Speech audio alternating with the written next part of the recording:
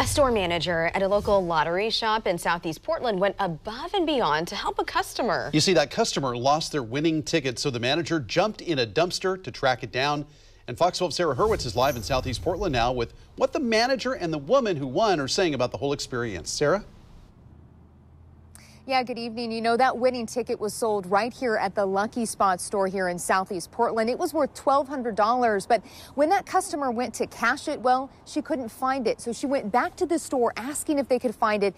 And the manager eventually ended up going through this trash with her boyfriend. They went through mounds of this trash here, determined to find it.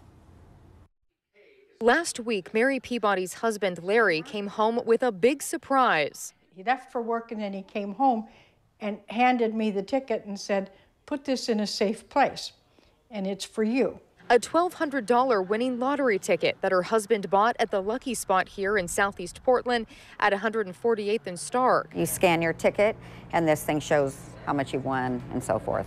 And it said, go to lottery headquarters. Manager Dina Thompson says the couple's winnings were too high. And so Peabody says they went to Wilsonville to cash it, but when they pulled out their envelope, the ticket wasn't there. They searched everywhere and couldn't find it. And so they returned to the Lucky Spot, hoping by some mere chance that they still had it. She said, it's not here, you know, I don't have it.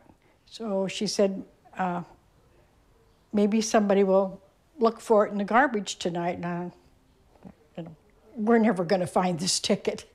So at that point, we wrote it off. Right here. This is where the $1,200 ticket was, in here. Wait, did they mean searching in their trash cans?